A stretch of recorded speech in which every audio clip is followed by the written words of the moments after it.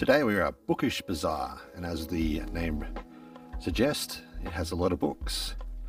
As you can see, it's a very funky little cafe situated in the middle of Kampot. It has a lot of sweet treats and savoury items.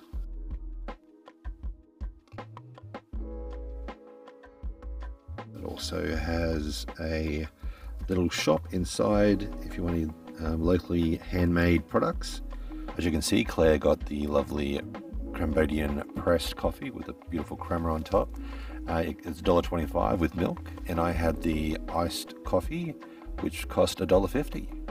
Also, I had one of these lovely paninis with ham and cheese toasted. It was very nice. Also, that came and cost at $3. And did I mention there was books?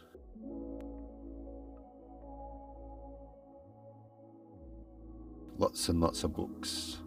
You can either buy the books at a very low cost, or you can sit upstairs and read the books if you wish.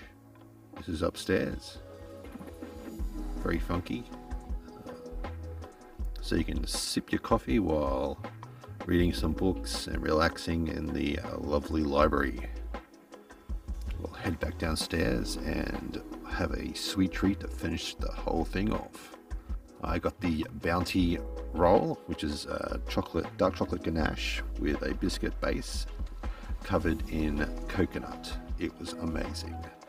As always, thanks for watching this little coffee break, and we'll see you in the next Moto vlog on Wednesday. Bye.